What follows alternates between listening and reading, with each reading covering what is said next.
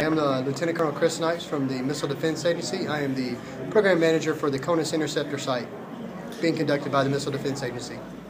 Okay. Sir, you're here in Battle Creek. You invited people for a public scoping mission or public scoping session where they can come get their questions answered.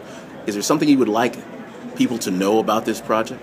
Yes, the reason that we're here is that we're soliciting the public's comments on the environmental aspects of this proposed action for the Battle Creek area, and this is again one of 4 locations that the Missile Defense Agency is investigating. And this system would be used only in the nation's defense. So if any missiles or interceptors were fired from this location, it would be because someone is firing at us. So is there anything to worry about necessarily? We've heard people talk about, well, does the system really work? What do you say about that? Yes, sir. The system does work. In our last intercept test on June 22nd, we had a successful intercept, and it was the Missile Defense Agency's longest time of flight and the highest closing velocity to date. So that's a huge success.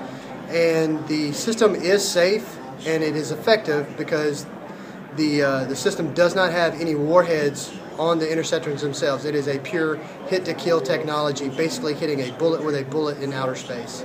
Should this project come to Battle Creek, what's the upside for the military here?